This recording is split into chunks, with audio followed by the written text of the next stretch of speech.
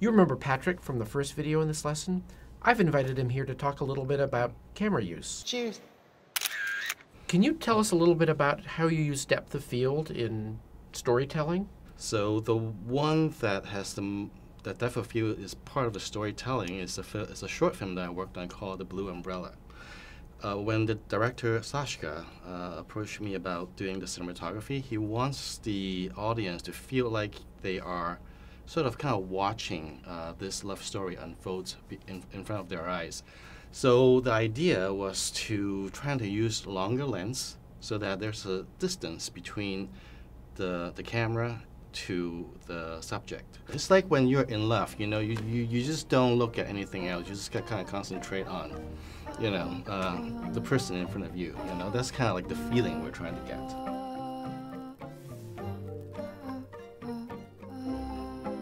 In addition to all the other choices you make, you can also choose to move the camera during a shot. Do you ever use that to help tell a story? Oh yeah, camera movement is very important. For Inside Out, camera movement is a big part of the camera structure of how the inside world works and the outside world works.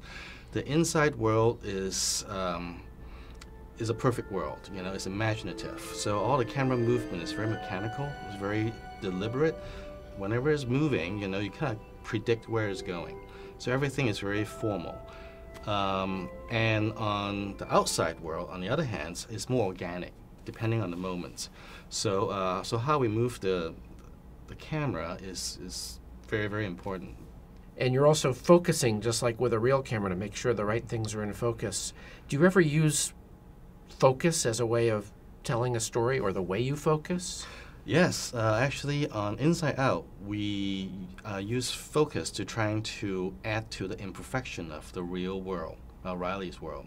Because Riley's world is based on a real location, San Francisco, Minnesota, we want the camera, it just feels natural that the camera should feel real. And imperfection is part of the real world. And something about Pixar's focus is everything is always so perfect because we're inside a computer. So we purposefully, in Act 2 and Act 3 especially, when the cameraman is trying to follow an action, we purposefully miss some of the focus and then refocus. You know, so it's just some of the subtlety we're trying to do to try and add to the imperfection. It's something that hopefully the audience can feel, but not something that they can just say, oh yeah, I can see what they did. Thanks, this is fascinating. Thanks for coming by. Well, thank you for having me, Evan.